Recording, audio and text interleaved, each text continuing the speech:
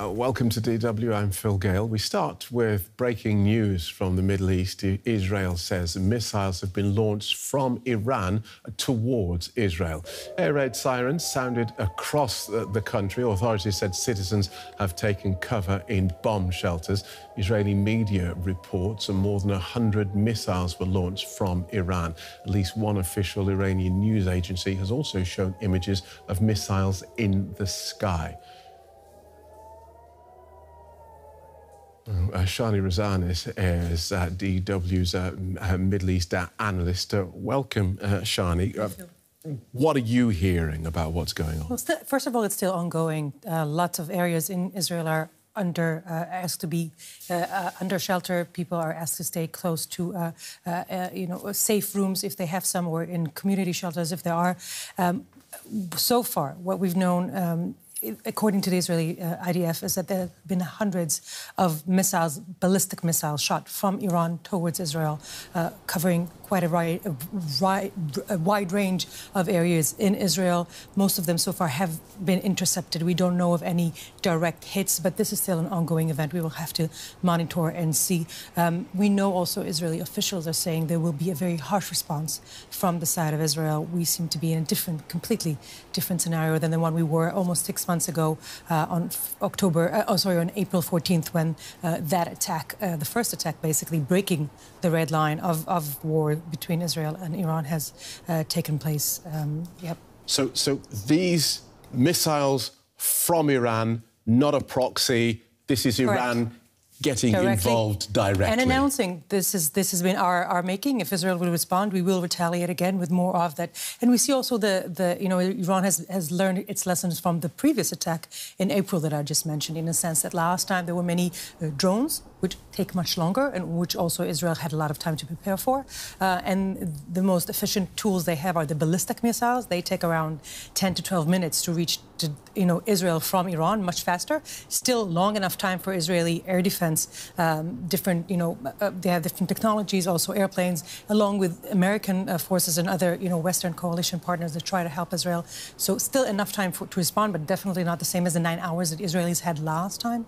And Iran is standing behind this. And Israel, so far, in the name of unnamed officials, say we will respond. It's going to be a harsh response, basically breaking the equation that we have seen in place so far. Talk to us more about that, because, as you say, this changes the game. Where before we had a certain element of tit for tat. If we do this, we will respond in this way, but we won't take it beyond a certain line. That's now out the window. There were unofficial but very clear lines of conduct of what are the borders drawn if only, both sides stick to, for example, military bases and not target civilians, if they keep to a certain perimeter and don't go beyond, so forth.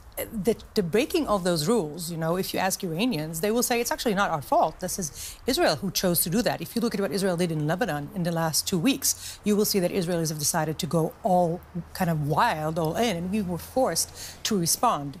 Israel, and the way they see it, is like we've had a lot of patience for this to go on for a long time, and we had to break away from this equation because it wasn't working in our benefit. We saw over 60,000 Israelis still, stranded away from their homes. We saw no near end, and we had to take the initiative and be more forceful, more aggressive. All right, let's talk about the action that Israel says it has taken on the border with Lebanon. It says it's carrying out limited raids, which has been disputed by Hezbollah. What are you hearing? Well, we know, today the Israeli IDF has presented what they claim to be a plan for ground invasion from Hezbollah to the Israeli side of the border, basically a plan similar to the one we've seen conducted by Hamas in the southern border and from Gaza, infiltrating Israeli local villages along the border, taking hostages, killing people, civilians. Israeli, of course, say that's been in the making for a long time, and therefore they need to attack that line along the border in order to prevent any Hezbollah operatives and all of their infrastructure. And that was building up there for that scenario of invasion into Israel. They had to operate along the border in order to eradicate any possibility for Hezbollah to ever, fulfill that plan. OK, so the world now is looking at this escalating crisis and saying, well, one of the first questions is, what is the Israeli objective if it does go in on the ground in Lebanon. What is it looking to achieve? What does success look like? Well, first, bringing back the Israeli citizens who were living along the border up until October 7th and have been, forced to leave for so long. So this is one thing. And of course, the push that we've seen Israel do in the last weeks was in order to... They never officially said that like they said with Hamas, but they wish to eradicate Hezbollah as a military force. There's no doubt there's also have a political arm, there's the ideology behind it, but Israel says we will no longer accept that threat lurking on our border and just accept it as we were willing to accept it for many, many years. Same goes with Iran. When you look at the line that is aggressive, Israel now basically operating against Hezbollah, Iran's main proxy, is also in order to send a message to Iran. If you want to make this happen, if you want to talk about fighting, bring it on. Let's fight this fight, and we're going to defeat you. We're very confident in our ability. We're going to, this is Israel sort of changing positions. If you look at it, zooming out, changing position from defense mode that Israel seemed to be in starting October 7th. It took Israel by surprise to trying to get the initiative, take the initiative, and flip the order, saying we are now the aggressors, we take the initiatives, and we're going to set the rules, new rules, for this very, very dangerous, so it seems, Middle East. OK, for now, Shani Razanis, thank you so much. You're welcome, Phil. We'll have more from Shani at the top of the next hour in Ask DW, when you'll get your chance to put your questions to her and a panel of experts. For now, let's go to Tel Aviv, where we can join our correspondent, Tanya... we're going to Jerusalem, where we can join our correspondent, Tanya Kramer. Welcome, Tanya. So we now believe that there are rockets on the way to Israel from Iran. What are you hearing? Well, I mean, we could hear it very clearly, and actually the sirens, this attack is apparently not over. So what happened here in the past hour, so, the whole building where we are in, everybody is now down in the shelter. There's a shelter in the basement. And I was just also going up and down because, once you're out of the shelter, the sirens go off. I think people here told me that, they've never experienced something like that massively. I mean, you could see on the map what's actually the alert system. All Israel was red, basically.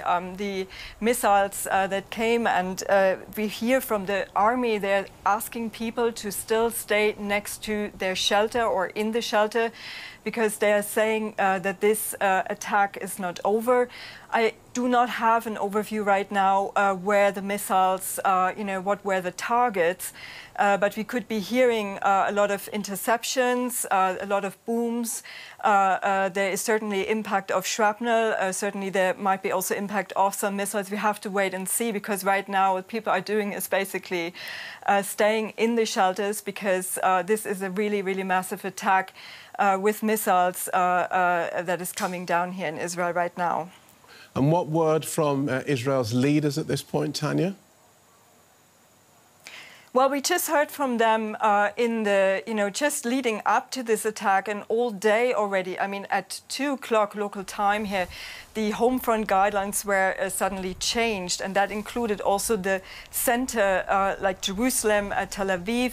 But I have to say there are also missile alerts, although there is no system there directly in the occupied West Bank. So this is, this is coming from all over here in the area. And at that point, there was already the anticipation that something is going on. And then we heard Prime Minister Benjamin Netanyahu in a video calling on people to follow these guidelines very strictly, to stay inside, to be close to their shelters. And then just a few minutes again before actually the first alerts went off, also the army again calling on people to stay. So there was some kind of alert to this, and it mainly seems, all over Israel, but also a lot directed here at, the bigger cities. But whether these missiles were directed to specific targets, like military targets, that was said before.